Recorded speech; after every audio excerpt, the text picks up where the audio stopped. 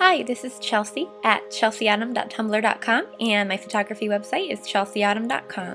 Today I'm going to do a quick tutorial on how I take this image in front of you and I create this image here.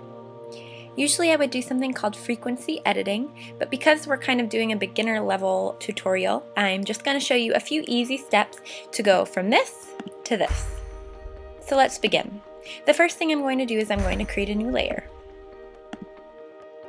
Then I'm going to remove blemishes, and because we're going to try to do this as quickly as possible, we're going to go a little fast. So we just go to any blemishes that may make the viewer look at the blemish instead of the beautiful girl in front of them. And we're going to use the patch tool, which is over here in your left.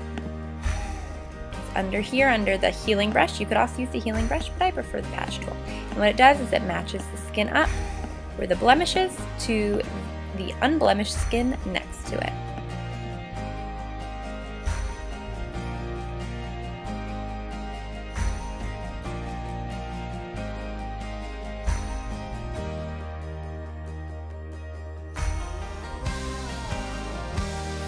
What I'm going to do is I'm going to use the softening tool to soften her skin. So I'm going to go over to the paintbrush and go down to mixer brush tool. This tool is a great way to soften the skin, but it can be overused, so be very careful when using it because you don't want your model to look like a cartoon or a drawn character. So I normally put my wetness down to maybe 3 or 4. I'll do 5 for now, and I put my load down to 82, my mix is at 90, my flow is at 100. The next thing I'm going to do is I'm going to take away this line right here, just because there's a shadow here and it's kind of making her look sad. The next thing we're going to do is we're going to lighten the picture just a bit. And then we're going to contrast it just a bit to bring out a lot of the highlights before and after.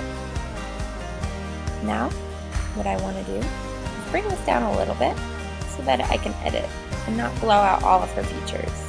I'm going to edit some in the curves layer. So I'm going to take the curves and I'm going to bring up the highlights just a little bit.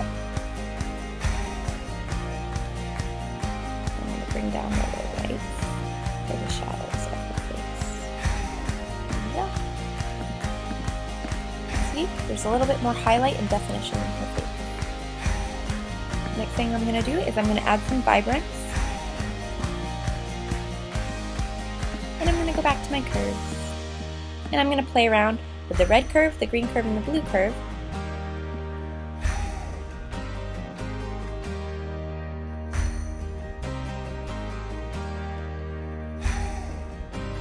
Next thing we're going to do is do the selective color tool, and I'm going to play around with some of the colors, mostly yellow, because there's a lot of yellow.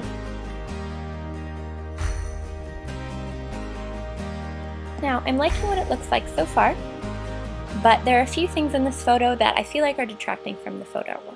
Number one, her lips are a little too pale, and there are a bunch of hairs that are on her hat that are just a little bit annoying. So what we're going to do is we're going to duplicate a layer. And first things first, I'm going to go in and I'm going to color her lips. And I have kind of a peach color, and I'm going to go to my brush tool. I have it at 12% opacity, and I'm just going to color her lips in. Being very careful not to get it on her teeth or bleed outside of her lip line. It's kind of like putting makeup on. Right, the next thing that we're going to do is we're going to do a little bit of dodging and burning. So we're going to go down to the dodge tool, and I have it at 8%, and I'm just going to dodge certain parts of her face.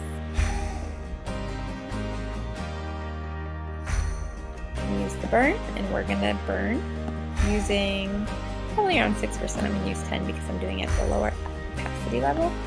And I'm going to burn parts of her cheek, neck. Now what I'm going to do is then I'm going to go up here and I am going to take away the hairs that are right here.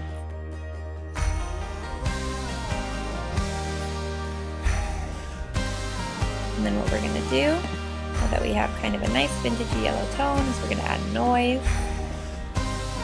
And I think it's at about 60% noise. So you can see there's lots of noise on there. And what I do is I just turn the opacity down a whole bunch. So it kind of makes it look a little bit more realistic. There's a little bit more weight to the photo. Before and after. We added a lot more yellow tones, we upped the highlights, we changed the lip color, we took out some blemishes, took away some stray hairs and softened the skin, and so that's what you get from going from there to there. Thanks guys!